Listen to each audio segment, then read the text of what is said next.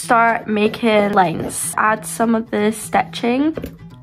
I'm gonna show you guys how to draw denim. So this is what it looks like up close. Of course, it's not perfect, but it does do the job in making it look like denim. Yes. You can use whatever you want for this. I'm personally just doing a little square, and these are the pencils that I'm gonna be using. The orange is optional. This is for the threading, but you honestly don't need to put that in there. What you're gonna wanna do first is completely fill this entire thing with your light blue. Don't need to apply tons and tons of pressure. You just need to cover the entire thing.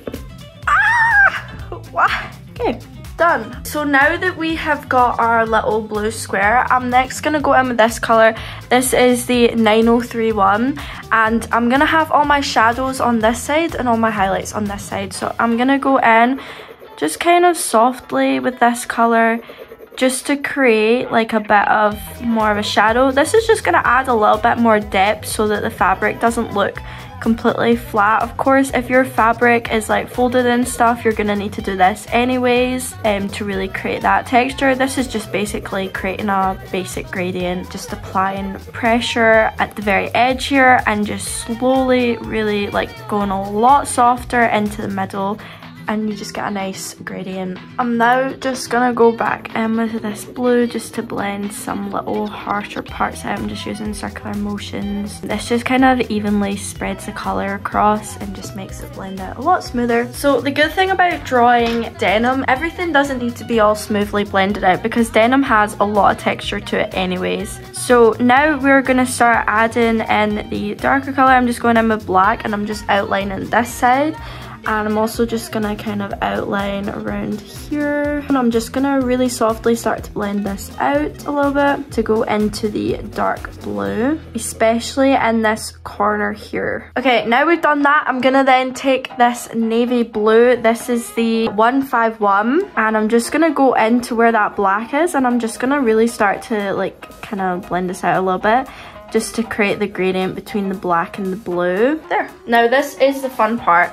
So if you kind of tilt your paper a little bit so you're at an angle, you're gonna take this color. This is the 153. This is the kind of dark turquoise color, and you're just gonna start making lines. They don't need to be perfectly straight, just make a whole bunch of lines going this way, and they don't need to be like fully across the page. It can be halfway and then another half.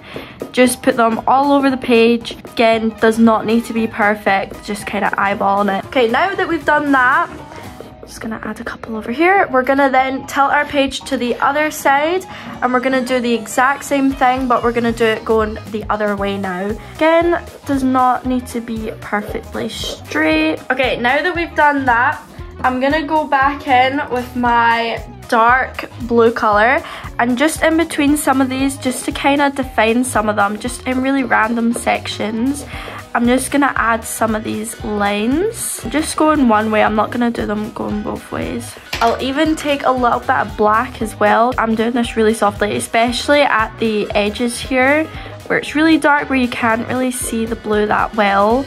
I'm just gonna go in, and then I'm just gonna go this way as well.